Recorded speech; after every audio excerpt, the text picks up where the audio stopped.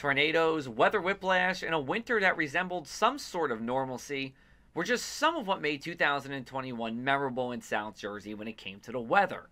However, we only have to turn to our friends in the northern part of the state to see that it could have been much worse. The press of Atlantic City's coverage area, Ocean, Atlantic, Cumberland, and Cape May counties, saw 5 tornadoes this year. The rest of the state saw 7. The Groundhog's Day blizzard brought, well, not much snow to us, but brought a blizzard to the northern part of the state. In fact, a record-setting snowfall in some towns in New Jersey. And then there was Ida. While it didn't do much here in southeastern New Jersey, the rest of the state saw massive flooding and even tornadoes. The 30 deaths from the flooding was the most in Superstorm Sandy and one of the most in New Jersey's recorded history. Here are the top 10 most notable weather events in southeastern New Jersey in 2021.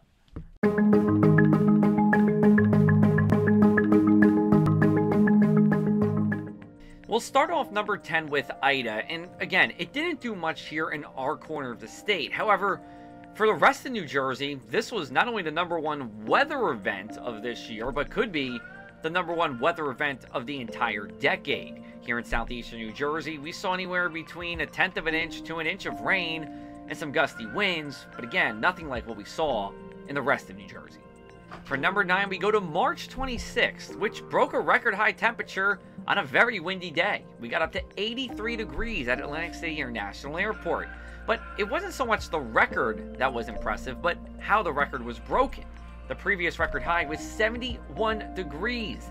That was a 12-degree margin of defeat, our largest margin of defeat since February 5th of 1991. Number 8 also stays in the month of March. At Millville and Atlantic City International Airport, we had our driest noon dew point this late in the year on March 15th, which got down to -2 in Millville and -3 at Atlantic City International Airport. More impressively was at the airport, where that -3 dew point was the lowest dew point this late in the year, period. Now, this was all part of a very dry streak from March 2nd to March 16th. We had not a drop of rain at the airport, and on March 14th, we had a wildfire in Lakewood that spread over to Brick Township.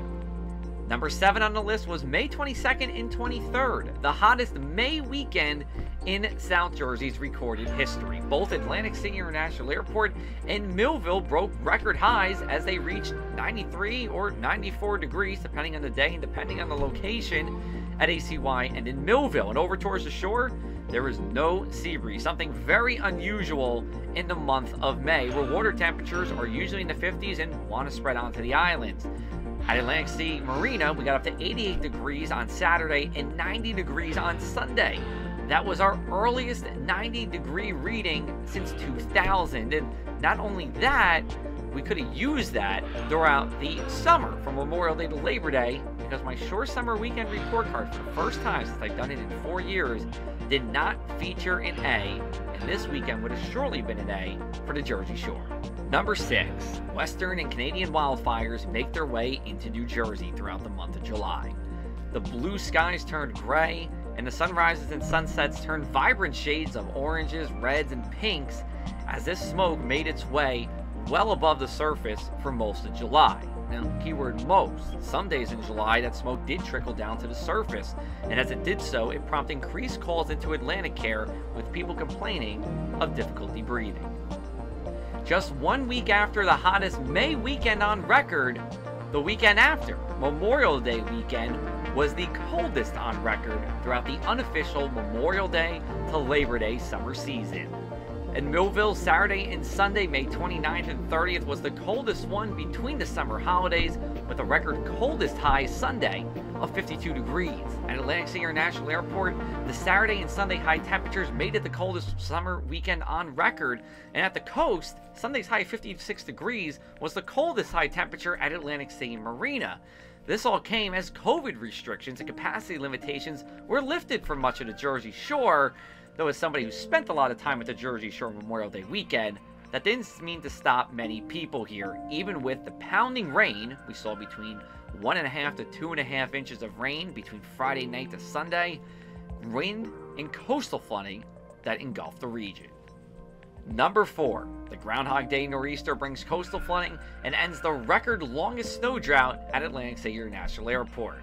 Between January 31st and February 3rd, we saw up to 5 consecutive rounds of tidal flooding.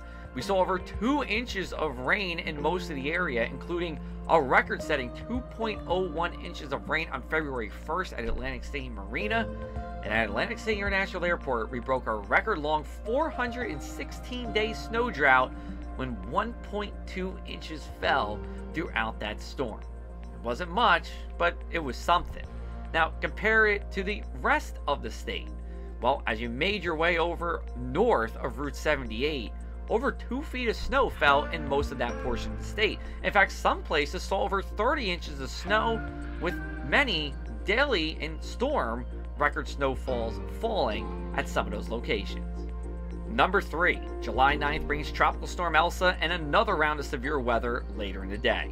The early morning hours of July 9th saw 2 tornadoes spawned, one in Woodmine and one in Little Lake Harbor, as Tropical Storm Elsa worked its way through the region here. It was another July direct impact from a tropical system, following in the footsteps of Tropical Storm Faye just last year. Not only that, later in the day, a round of severe weather came through the area, dumping heavy rain and bringing some damage to power lines and trees, mainly along the Atlantic City Expressway corridor. Now, number 2 isn't a specific weather event, but the decadal update to the 30-year climate average by the National Oceanic and Atmospheric Administration was big news. For the 5th decade in a row, temperatures warmed across South Jersey and the Garden State.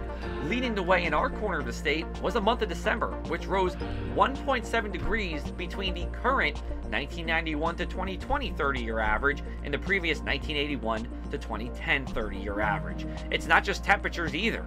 We also have been getting wetter here in South Jersey. We saw a precipitation increase of roughly 10%. And if you're a snow lover out there, don't fret. We've actually gotten snowier over the decadal update, going from 16.5 inches on average at Atlantic City International Airport to our new average of 17.4 inches.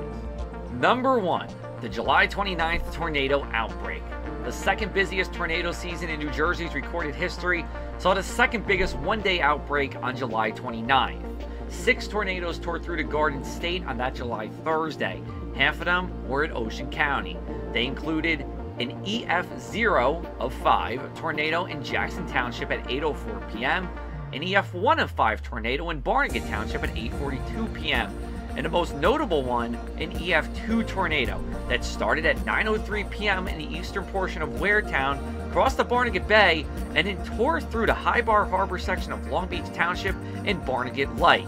The fast-moving storms left people without power, caused injuries, and damaged homes, leaving some temporarily displaced.